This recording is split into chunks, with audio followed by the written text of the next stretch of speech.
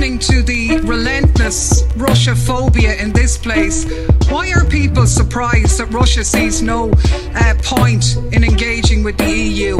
I'm as happy as anybody else to stand up for anybody's rights, including Navalny's. But let's be honest about him. He's a vicious, anti-immigrant racist on maybe 4% of the support, in rallying hundreds and thousands in cities of millions. Hardly a mass movement. And we wouldn't be discussing him at all if he'd been arrested anywhere else other than in Russia. Meanwhile, Julian Assange has been incarcerated for almost 10 years for exposing US war crimes. We can't mention his name. Tomorrow, Pablo Hasél, a Catalan rapper, is going to prison for his lyrics. Where's the call to sanction Spain? Tomorrow, 62-year-old Clare Daly is going to prison in West Virginia for her role in the non-violent ploughshare action against Trident. Where's the demand to break off links with the US? Or the outcry about the hundreds of people arrested in this city on a truck protest a week ago?